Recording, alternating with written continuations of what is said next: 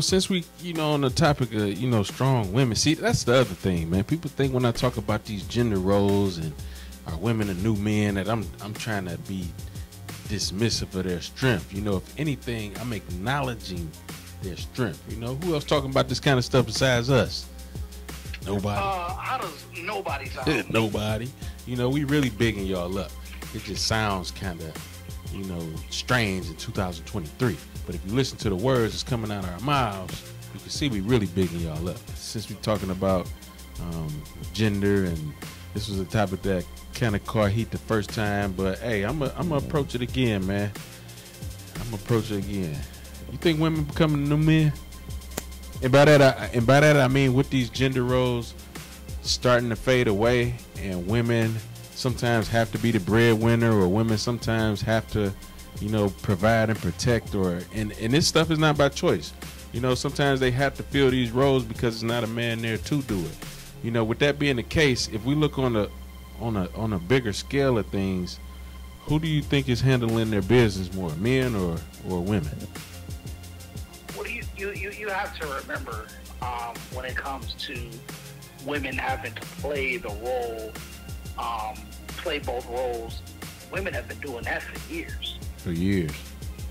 For years on top of years. And the conversation or the question was never if women were becoming the new men. It was just, were women doing what we were supposed to be doing in the first place?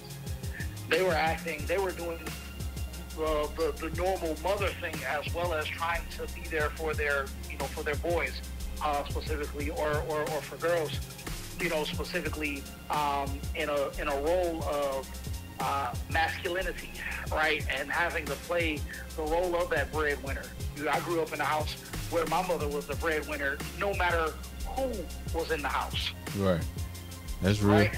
And so seeing that from my mother, believe it or not, helped me to become the man I am today. Because without seeing her work as hard as she did, I wouldn't know what work looked like. But yeah, man, that's real, man. Our parents could definitely show us like that work ethic, man. Even if we don't know what we seeing at the time, it's crazy how that works. It's crazy, man, and I just, it's for future generations to make sure that, you, the woman in your life, you want her to have the option to work and not feel like it's mandatory that she has to go and provide, when, if we're thinking about the traditional gender role, that is the man's responsibility. Right. You are to provide for the family, and if she wants to go and be great, and she wants to do things to help out the household, be my guest. I'll never tell you no, that you can't, because now I'm taking away your choice. I don't want to ever tell you no. But what I will say is that if you don't feel like this is what you want to do, and you want to do something else that helps our family, or you want to do something else that benefits us, by all means, go do it.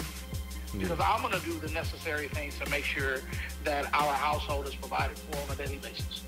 Right. That's real.